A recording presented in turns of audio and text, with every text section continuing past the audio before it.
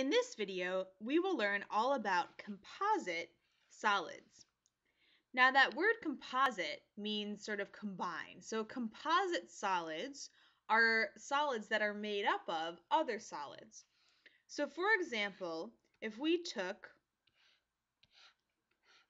a rectangular prism and attached to the top of it a pyramid,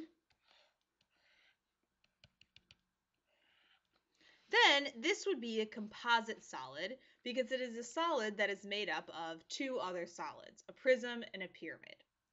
So to find the volume of a composite solid, all you have to do is find the volume of all the different solids that you can figure out the volume of and add them up.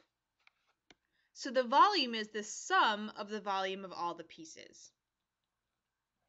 Next, if you want to figure out the surface area for a composite solid, what you need to do is find the surface area of the new solid.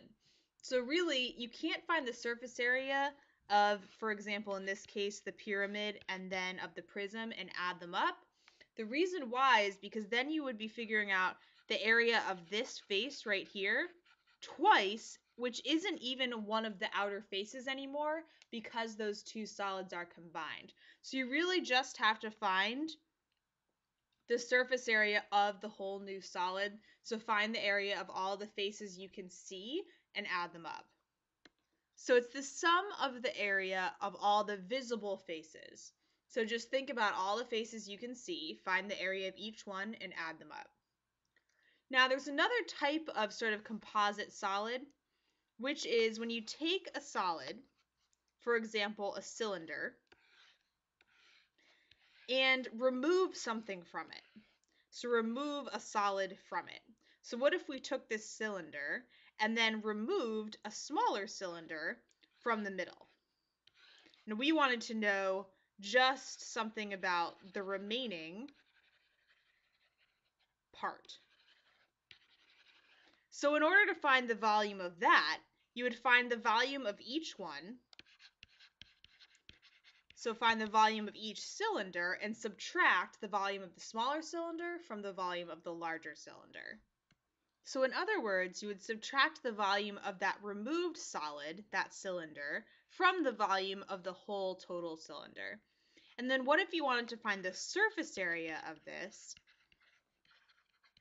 Again, you just really want to think about what are all of the visible outer faces or surfaces. And in this case, you'd need to think about for the top part, we want the area of the circle, the big circle, minus the area of the small circle, and that would be the same on the bottom as well. And for the outer portion, it would just be the same. So the surface area of the lateral face for the big cylinder will also be included. But then for this inside part, that lateral surface, we also need the surface area of that lateral surface, which is the rectangle when unwrapped. So you really just need to think about it and figure out the area of all the different faces that you can see. So the real trick with composite solids is to just think about what you already know. If you already know how to find the volume or surface area of pyramids, prisms, cylinders, cones, and spheres, then you will be able to figure out the volume and surface area of composite solids by just combining that information together.